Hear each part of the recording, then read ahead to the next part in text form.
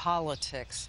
With the clock running down to November, new poll numbers have got to be disheartening for the president and the Democrats fighting to keep control of Congress. Jake Tapper is at the White House tonight. He has the latest on these poll numbers. Jake, tell us.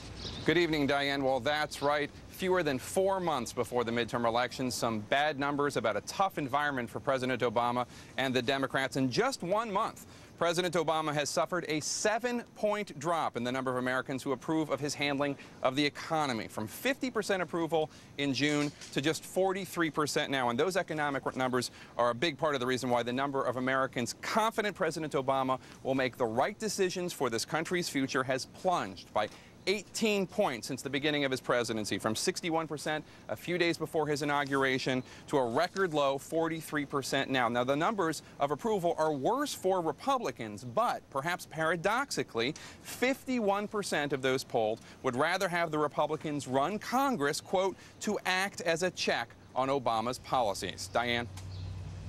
All right, Jake Tapper on politics in the polls tonight, and also on politics.